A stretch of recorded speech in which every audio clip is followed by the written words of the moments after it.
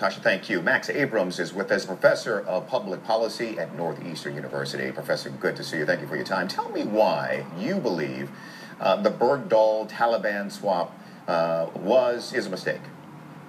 Well, I do think it's a mistake because, as you know, there are 149 detainees at Gitmo, and over half of them have been cleared. They've been vetted. 78 of them, it would appear, could be released and not presumably pose a threat to the United States. But these five, the Gitmo five, they're really in a whole other class. They're probably the most dangerous of all of the former detainees. How do you know that? They were not cleared. What makes you think that? What makes you say that? Why do I say that? Because if you look at their backgrounds in terms of what was their previous involvement with the Taliban, they assumed high-level positions.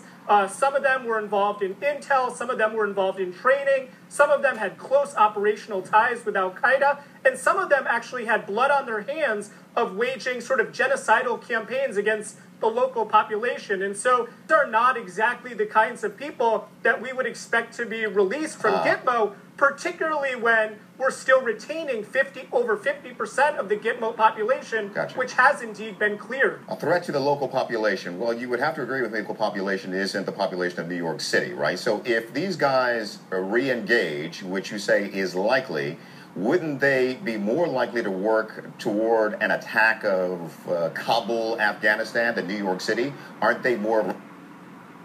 Yes, I mean, I certainly understand the nature of your question. There's a big debate, a broader debate that touches on your point, which is how big of a threat does the Taliban really pose to the United States? Because the Taliban is mainly an insurgent group that does use terrorism, but against the local population. But you're right, this is not al-Qaeda. Right. I think that when the Director of National Intelligence codes these cases in terms of whether they've re-engaged in terrorism or insurgent violence, it doesn't disaggregate in terms of the nationality of the target selection.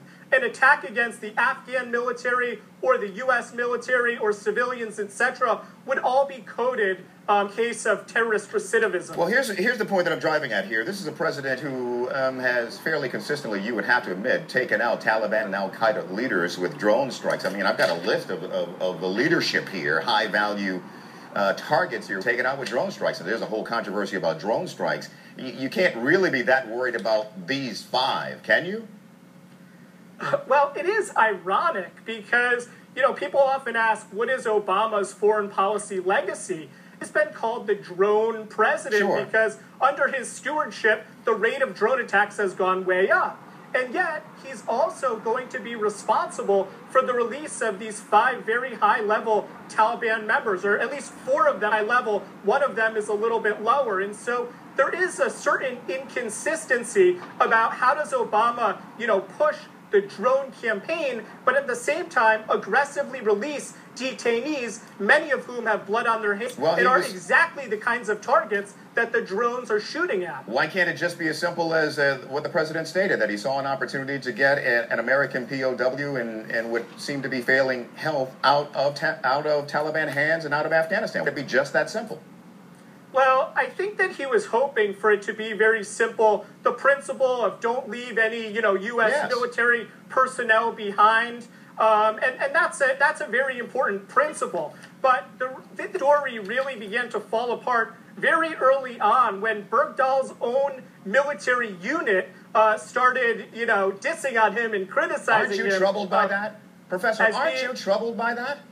Well, I actually think that there's way too much attention posed to Bergdahl. I mean, I don't particularly care whether he's, a loyal, great fighter or a deserter. What matters to me are really two main things. First, what kind of threat do the Gitmo 5 pose to the United States and the broader international community?